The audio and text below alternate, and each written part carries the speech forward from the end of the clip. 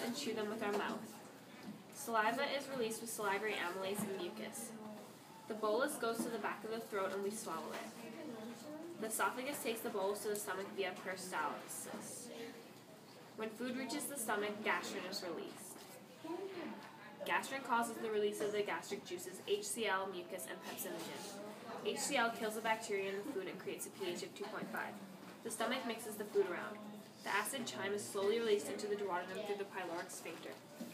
When the fats reach the duodenum, two hormones are released, secretin and CCK. Secretin causes the release of the pancreatic juices, and CCK causes the release of bile from the gallbladder and an additional release of the pancreatic juices. Sodium bicarbonate neutralizes the pH of 8.5 so all the enzymes can work at their optimum pH. Bile emulsifies the fats into small droplets. Lipase breaks the small fat droplets into fatty acids and glycerol.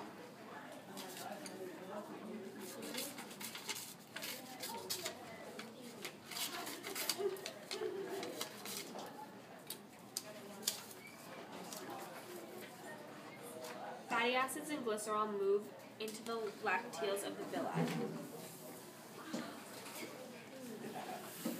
The lacteals are connected to the lymphatic system and take the fatty acids and glycerol to the subclavian vein in the shoulder.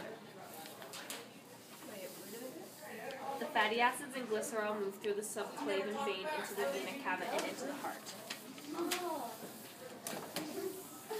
The heart pumps the fatty acids around the body to be used for insulation, protection of the organs, and energy storage of fat cells. The remainder of the digestible food continues into the large intestines. Water is reabsorbed from the feces, and the feces continue on until the anal sphincter is relaxed and the feces leave the body.